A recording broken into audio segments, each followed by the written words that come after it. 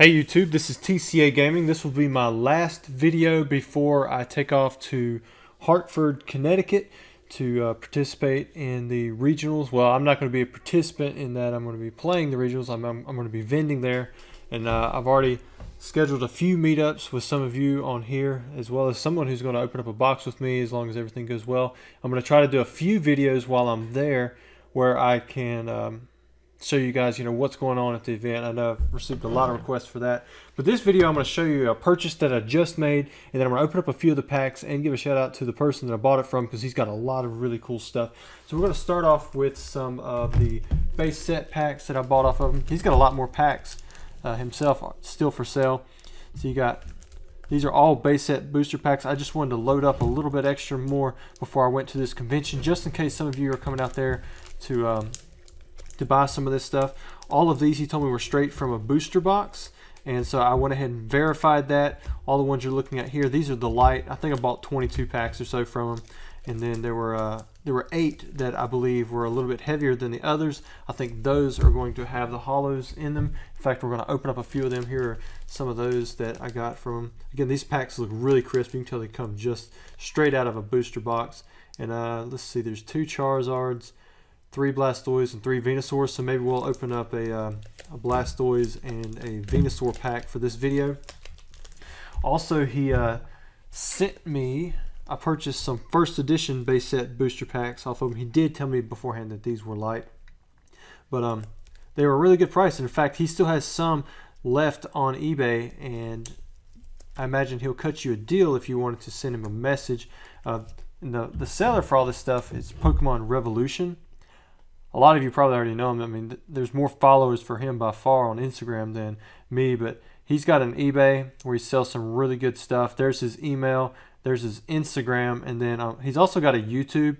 I'm going to put that in the description, as well as in the end, like the end screens for this video. And I'm going to try to get it into a card up here in the top right corner of the screen where you see the little eye for information.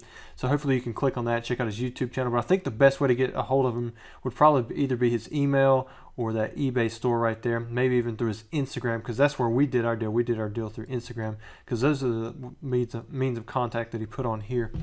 But he has a few more of these base first edition booster packs. I think they're all light. He said he had a box and he opened up the heavy ones, and then he kept the other ones. So these are in like really nice minty shape. So if you're looking for something for your personal collection, this would be a way to go. And then on top of that, he actually sent me something extra, and it says, "Thanks, Rusty, Nick, Pokemon Revolution." Between you and me, I've already looked at it, but just for a little effect, I saved it. And if you look at it right here, it's actually an EX Ruby and Sapphire pack. He's got several Neo Series and EX Series booster packs that are for sale on his Instagram. The prices are really good. I missed out on some of the booster boxes that he was selling for a really good price. I tried buying them from, but they were already gone, unfortunately. So I'm going to open up this pack, and then I'm going to open up these 2 base set booster packs, which they should be heavy from what I can find, and we'll see what we get. So let me pull open this right here. I'm starting to get really excited about the Hartford regionals.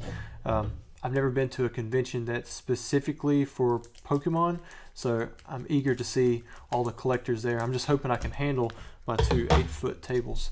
Now there's 9 cards in here, so I imagine, I think that's the front, so it's pretty tight. Then it's just going to be 1, 2 off the back if there's anything in here. And if that's the case, this should be a reverse hollow, so we'll go ahead and put that in a case too. Hopefully I didn't get that wrong. But I'm going to take those 2, put them back here. We'll check out these cards first. Well, I think I see a reverse hollow. Let's see, that's going to be the back one. So maybe I messed that up. So we'll go ahead and put this one in a case too and check it out. So there's 1 card in there. It's probably not going to be anything good, but let's check them out. So we have Ralts. And if you notice, it has the dot code at the bottom right along here, but none of these cards should have a code along the top left side. That's because they should just be data entry points. And it looks like I still missed the hollows somehow. So I'm just going to glance at it real quick, because the pack trick kind of just did not work with this one. But the reverse hollow is a Grovyle, so check that out. Looks to be in really good shape, but there's a very noticeable printing line straight across the bottom.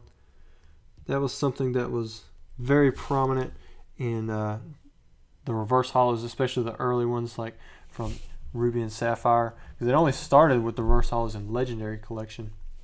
We've got the Ralts, we've got a Puchina, got a Makuhita, Electrike, and then a Water Energy. And then all of these, they have the E symbol because they come from the booster pack, and then they also are dated 2003. Now if you bought some of these cards and they don't have this E symbol down here, or if they're dated 2004 or 2005 down in the bottom middle, they probably come from one of the trainer kits. There are a handful of cards like that, and then there are a lot of cards who have different codes as well. So I'm not even sure which one would be the holo now. We're just going to look at these three. So we've got us a Professor Birch. That would be the uncommon, or one of the uncommons. And then we have an uncommon Manectric. And last, we've got us a rare Nosepass. So we did not get a holographic card. Still really cool to open nonetheless. Thanks so much, Nick, at Pokemon Revolution for sending us this free EX Ruby and Sapphire pack. Beautiful artwork. Really cool wrapper. I like the wrapper just about as much as I like the cards.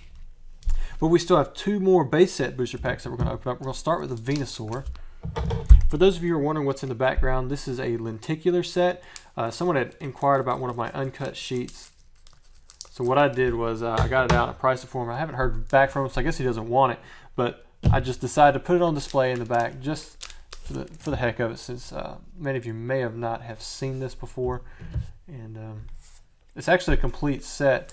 It's a 9x9. It's got 80 different cards on it, but it'll go through the evolution. So like a Charmander card would show Charmander, Charmeleon, and Charizard. So it would technically have all three of those on one of them. And then the last 81st card is a blank.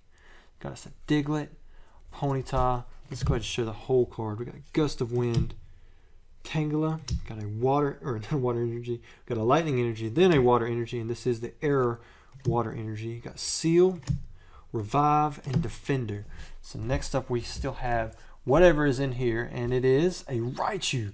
Man, I haven't pulled one of these yet. Oh, look at that. Or I may have in that original box, but not lately. Great holo.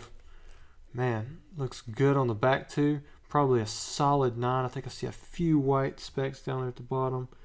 Hardly noticeable though. Man, the front looks great. One of the better holos that I could have pulled from these packs. Really cool. We still have one more pack to do. This is the Blastoise artwork that I just chose randomly out of there. And again, if you're looking for some of these heavy packs, or you just want some light packs for your collection, I will have these for sale at the Hartford Regionals. And they're on eBay as well, so I mean, you can contact me anytime about that kind of stuff. Again, hopefully this is a holo. Still have yet to pull a base set holo Charizard. Maybe that's the one. Alright, so we're going to start off this pack with a Machop. Got a Staryu, Metapod, Nidoran, Switch, Fire Energy, a Lightning Energy. Super Potion is the first uncommon. Ivysaur, we got one of the starters. That's really cool. And then we got Nidorino, another solid pull. This one is shifted off. Hopefully the holo does not have that same off-centering, because then that would pretty much mean that it could not get a PSA 10. Ninetales. Oh man, I saw that fire there for a second. I thought we pulled the Charizard, but we did get a pretty cool Ninetales. This, unlike the Shadows version, all of them have the 80 damage right there. There are some people who like the blue color background a little better. If you notice, this one has a pretty strong blue tint to the flames. Some of them have a very strong purple tint. A lot of people thought that was an error that noticed it, but it's really not. It's just, I mean, it could be pretty much either purple or blue. It's just a different tinting of the color. Either way, really cool pull.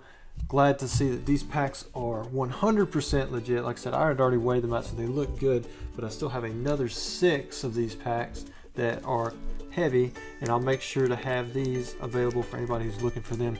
Anyways, thanks guys for watching the video. I hope you enjoyed it.